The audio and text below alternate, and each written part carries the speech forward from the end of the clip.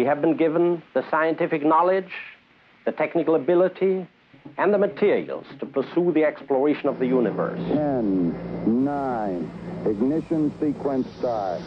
6, 5, 4, 3, 2, 1, 0. All engine running.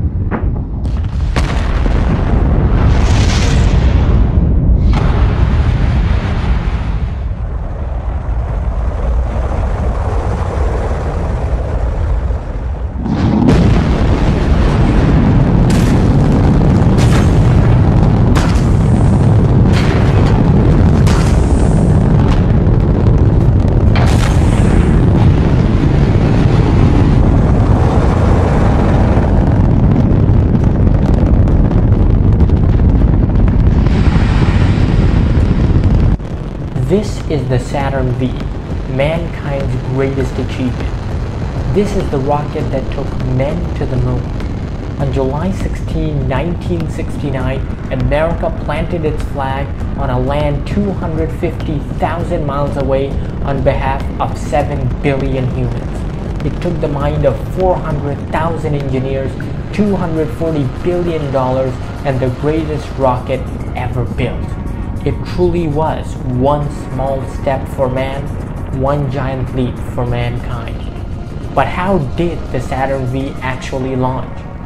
And can we do it again? Let's start with the engines of the Saturn V.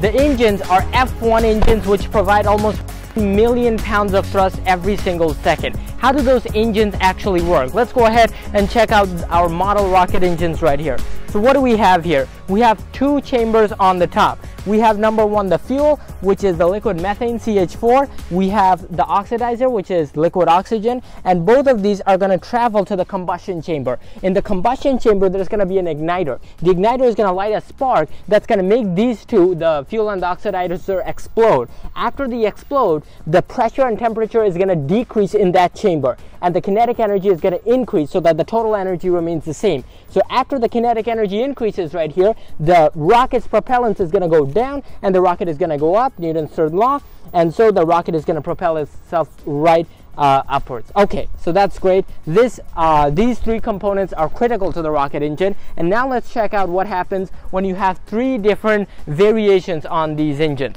Number one, we're talking about these components. You just saw the combustion chamber, which is at the bottom of the rocket, but even below that is the throat. That's where the transition between the low pressure, the high pressure, and the low pressure happens. And below the throat, we have the exit chamber. This is where you have low kinetic energy. Here's where you have high kinetic energy. And the reason why is because your throat is converging above the combustion chamber and diverging below the exit chamber. Okay, so what's happening here? Well, as I said, we have these three quantities. Pressure and temperature are high in the combustion chamber but low in the exit chamber, and velocity is low in the combustion chamber but high in the exit chamber.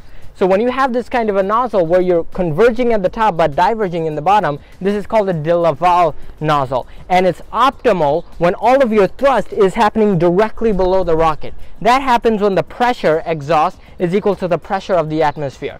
But if your exhaust pressure is greater than your atmospheric pressure, what's going to happen is you're going to start to see diamonds. You're going to see diamonds when the engine starts up, and you're going to see the engine actually expand. You're going to see the exhaust gas expand outside of the nozzle, and that's inefficient because it doesn't propel the rocket upwards as much as it should.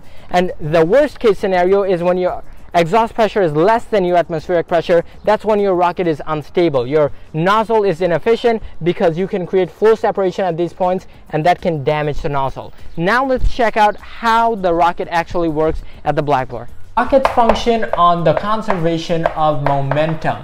Okay, and how does that work? Well, if you've got a rocket that's propelling itself like this, what's the rocket going to do? Well, it's going to eject a lot of particles of gas out its back, and as the gases move backward, the rocket is going to propel itself forward. In fact, we have an equation just to describe that. The force of the particles on the rocket is equal to minus the force of the rocket on the particles. And so the rocket will go right, the particles will go left. In fact, there's an equation that describes how much payload we can carry in the cone of the rocket. And here is that equation.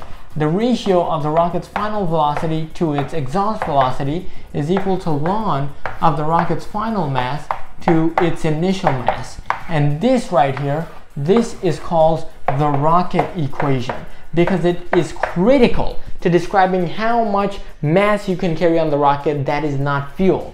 In fact, it is because of this equation that over 90% of the rocket must be fuel, must be oxidized or whatnot. That, ladies and gentlemen, is how the Saturn V launched. Thanks for watching. We'll check you out next time, and sponsored by Brilliant.org. Ambition plus MKO plus scaffolding equal learning. We believe anyone can learn anything. That's why our motto is memorization is a crime. And that's why we partnered with Brilliant. Brilliant transforms math and science into hands-on activities so that you too can understand everything from first grade math to E equals MC squared. Barry Science Lab and Brilliant is your MKO, and will give you the scaffolding to expand your ZPD until you become the next Sir Isaac Newton or Albert Einstein. Visit brilliant.org/Barry Science Lab today. And the first 50 of you to use that link will get a 20% discount on the Brilliant annual subscription. Don't forget that you too can become the next Einstein. So let's fall in love with math and science.